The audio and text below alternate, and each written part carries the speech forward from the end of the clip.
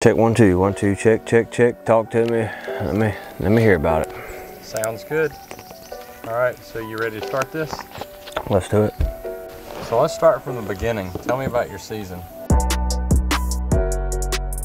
All right, y'all, here we are. Welcome back to the channel. We are at the shores of Lake Mitchell, my home lake on the Cayuga River.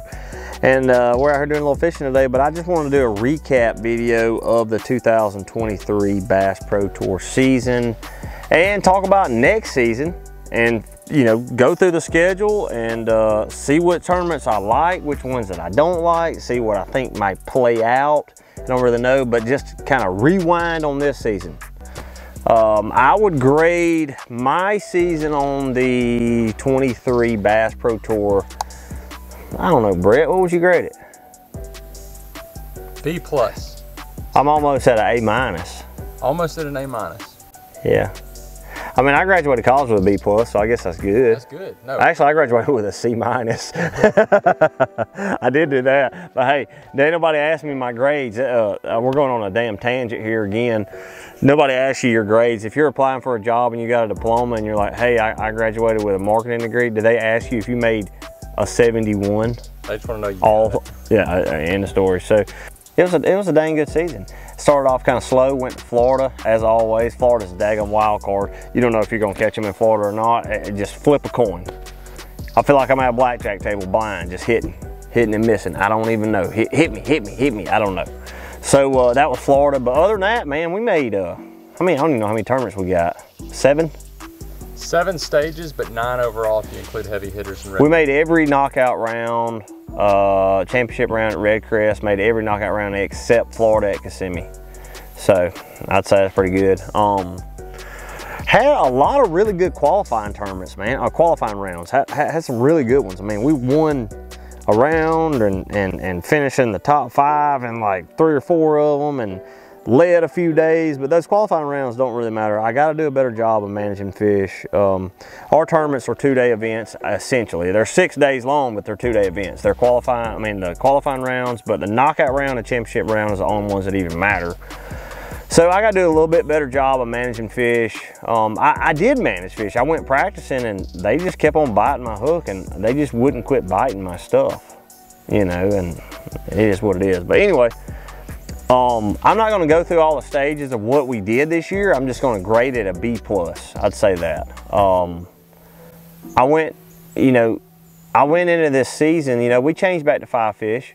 And there was all this controversy of, we're going back to 5, it's going to flip up. The same guys caught them, the same guys that know how to bass fish, they're going to continue bass fishing. I don't know how to bass fish, but we did pretty good. We did pretty good. Caught some big bags. I think my favorite tournament of the season was Douglas. It was brutally cold, and like, I still remember them biting my jig. That was cool. I could slow down. That was one of the biggest aspects of this season, our takeaways, is I can slow down now. I can get very methodical. You know, I can, instead of burning down the bank trying to get a bite, I can really pick apart something and try to get a big bite. So I love that. So, but anyway, going into next season. Well, hang on, whoa. If you could have one take back for this past season, what would it be? Honestly, if I have one take back, I would take back, of course, Florida. Everybody would take back that flop of a tournament. You know, I had a good practice in Florida and it just sizzled. I mean, but what would you have done different? I would have went and flipped on Kissimmee. I'm just not, you got to understand though, when we go into these tournaments, a lot of people, they don't really play into somebody's personality, I guess you would say. My fishing personality. And I'm gonna make a video, excuse me, I'm gonna make a video about this, you know, coming up soon. You got to understand, you know, people's personalities, and you got to look at the schedule at hand and understand, like, hey, this is going to be a slow tournament. This is going to be you're not going to get many bites. You know, you have to go into that. I'm slowing down the older I get. Florida, dude, it's so hard for me to just slow down and go flip a lily pad. Good Lord, it is.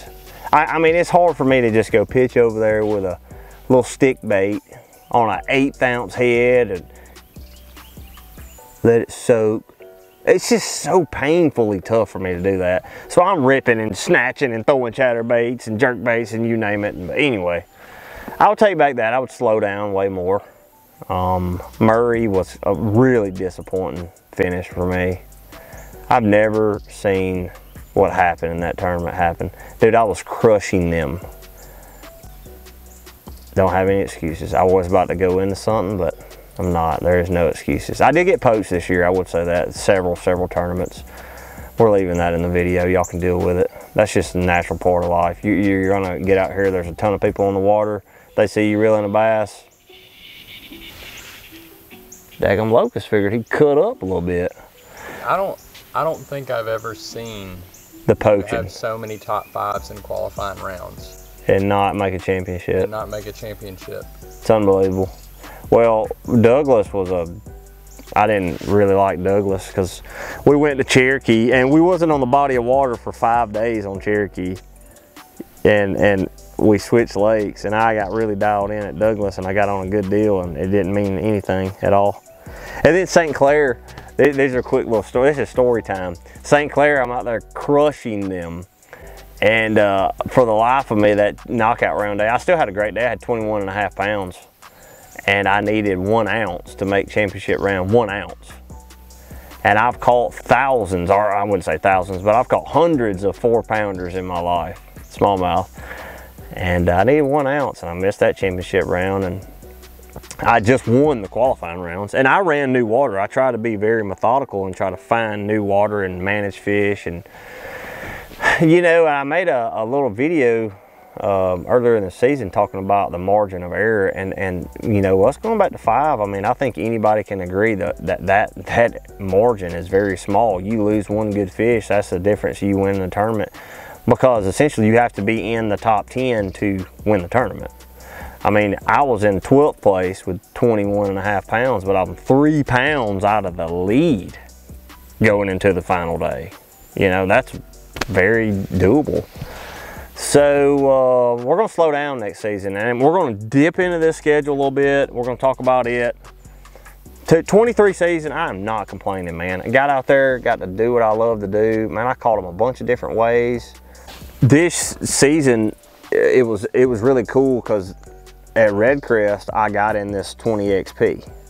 And so I had ran the XRT last year by Triton. It's a 21-foot boat. And this was all new everything to me. You know, I hadn't ran a 20-footer in a long time. And I got in this boat at Red Crest, and I hadn't been running it a lot. It was the first tournament I actually fished out of. It was at Red Crest. I made a top 10, but I will grade this boat A++, I would say. Wouldn't you say, Brett? It's fast and it's smooth. Brett has rode with me all season, and he can tell you straight up. Hey, a perfect example. We were at St. Clair and them big waves. Remember them big waves? Yeah. You didn't get wet single one time. No. It didn't ever crash on the front deck. It's been a good boat. It was impressive. Yeah, and I may get Brett to chop out some of that footage. Everybody's like, well, how fast is the boat? Now, keep in mind, we're keeping things relative. This is not an 85-mile-an-hour boat, you know, but with 3 people in it, I was running 72.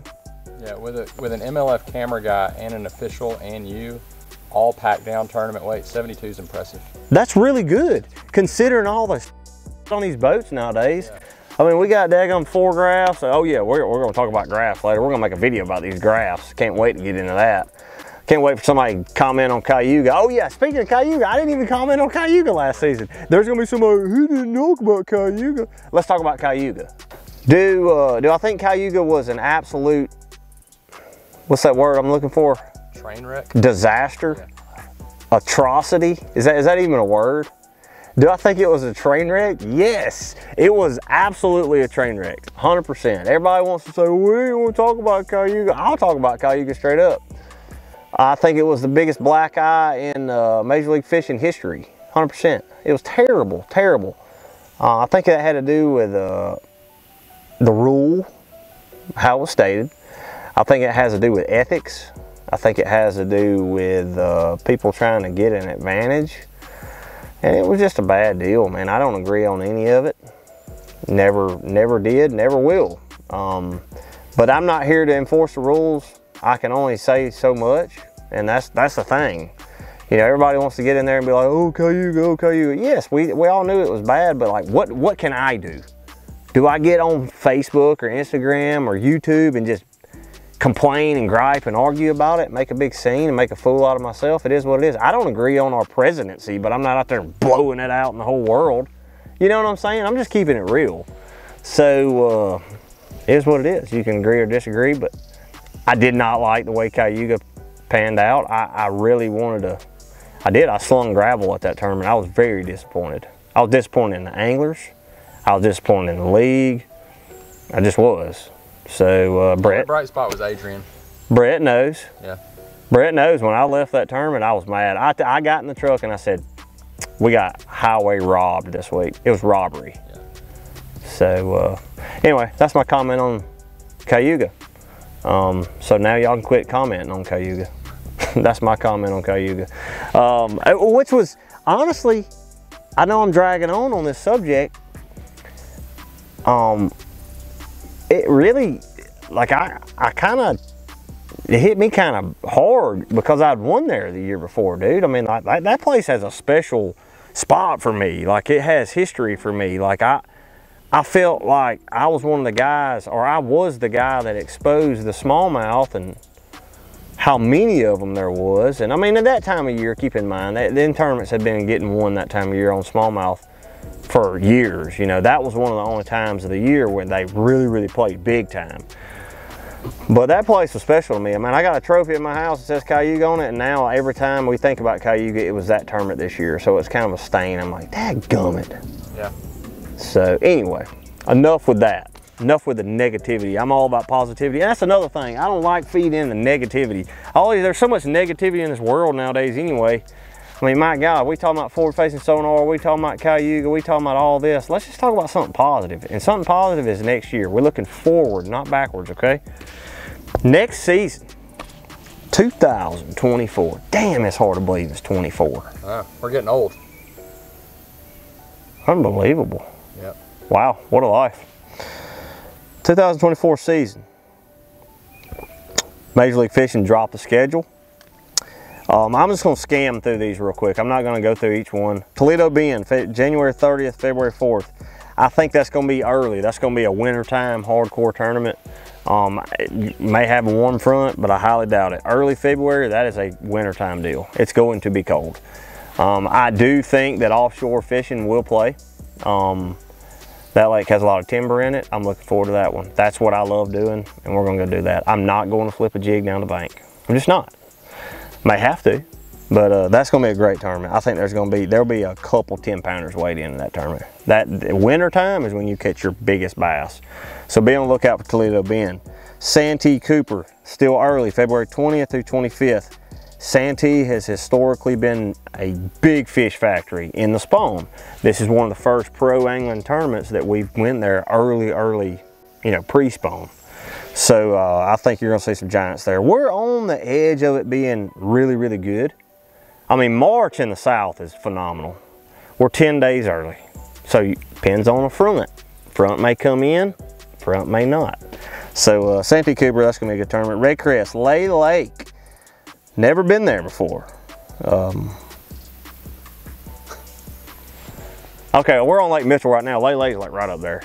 All right, so quick little history lesson. I grew up 12 miles from Lay Lake, Lake Mitchell, and Lake Jordan. And they're like, well, how'd you live 12 miles from each? The top end of Jordan's 12 miles, the middle of Lake Mitchell's 12 miles, the bottom end of Lay's 12 miles away.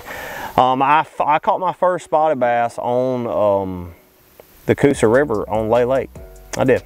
And I remember it to this day. It was in a canoe. So I'm looking forward to that. That's Red Crest. Kind of nervous about it. Kind of excited, but kind of nervous. So it's a great time of year. March 14th through 17th. Great tournament. April 9th through 14th, Dale Hollow. We've all heard about Dale Hollow. Dale Hollow is phenomenal. I don't know about that time of year. I'm hoping that ain't gonna be spawning. I don't know. There will be some fish spawning in that tournament. I feel like these national trails always try to follow the spawn. I don't really know why. I'm not a big time spawning guy. I don't like catching them. I don't like poking around with them, doing all that. it's not the best time of year to fish. Pre-spawn and post-spawn is typically where your biggest bags get weighed in. So, turn the camera, turn the camera. Is that an otter? Turn the camera. Meh, meh. Beep, beep, beep, beep, beep, beep. I just gave an otter a deer bleat. Call it how it is. Anyway, back to the video. Spawning tournaments. I have no idea why they want to follow these lakes and these spawning tournaments. I don't understand it. Like, that's like the whole national trail for 30 years. They wanted to follow the spawn. Fish don't bite in the spawn. They're guarding. I mean, yeah, they'll bite, but they ain't not hungry. Anyway, I'm really excited about Dale Hollow. Never been there before. Giant smallmouth, big largemouth. Weights are unbelievable. Pretty cool. April 30th through May 5th, Lake Eufaula. Never been there in Oklahoma. Don't know nothing about it. Excited about it. I don't know. Y'all comment below. Heavy Hitters Kissimmee. We're back at Kissimmee, but at a different time of year, May 18th through 23rd. I fully expect that tournament to be similar to the same deal we did at Heavy Hitters a few years ago when JoJo won. There'll be some offshore fish, there'll be some flipping fish. I mean, fishing there in May is better than February, 100%. Stage 5, Chowan River. Chowan River, never heard of it. I heard there's some mega bags there. Y'all comment below, let us know. Is it phenomenal, is it not? June 4th through 9th. Don't give us no info. I don't know. Big bags, apparently. June 25th through 30th, James River, never been there. Don't know nothing about it. Chowan and James is tidal rivers. I like tidal fisheries. I've fished one in my whole life. One, that's it. No, two. Fished two. I love current, I understand it, and like honestly, I don't think of a tidal chart. I literally look at the water and run the current. That's it. That's just what I like doing. So I hope we do good there. Stage 7, St. Lawrence River, probably my most exciting one of the year, August 6th through 11th. I love smallmouth fishing. That's the only tournament with smallmouth on the venue, okay? So I just gotta throw it out there, the elephant in the room. So y'all tired of staring at looking at graphs and catching 5-pound smallmouth? We only have one tournament next year doing it. Only one, that's it. One smallmouth derby, which I love St. Lawrence. It's probably my favorite place on planet Earth to go fishing. So we're going there, and that's gonna wrap up the season.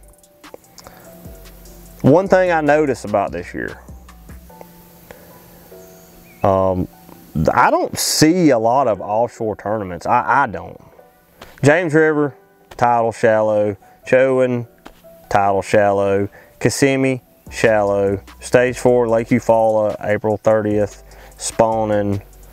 Dale Hollow, shallow, April, potentially mixture. Red Crest, shallow, March 14th. Toledo Bend, fairly deep, I'd say. Timber out, wintertime stuff. Santee Cooper, pretty much shallow. So that's the venues, that's the schedule. I'm excited about it. That's gonna wrap up this video. Just figured I'd give y'all kind of a prelude to next season and grade this season. Super excited about it. All right, so what we're gonna do now is we just finished up that video. I'm so sorry that we bored y'all to death. We're gonna go catch a fish.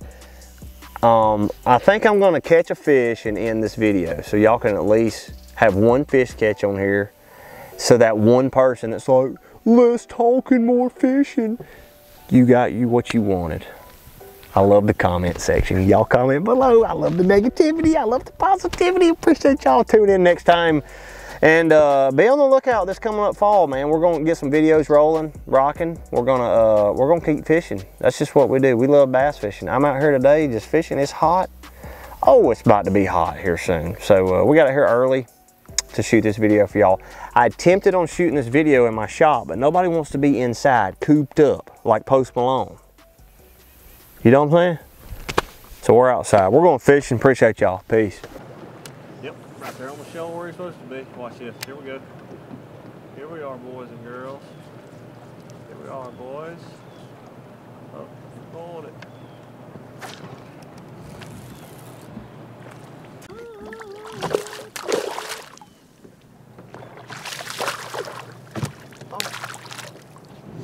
Alright guys, that's gonna wrap up the video. I told y'all we were gonna catch one and we did. All bigs, baby. We all about that big bag. This goes 2024. Hope we weigh in a ton of them next year. That's it. We out.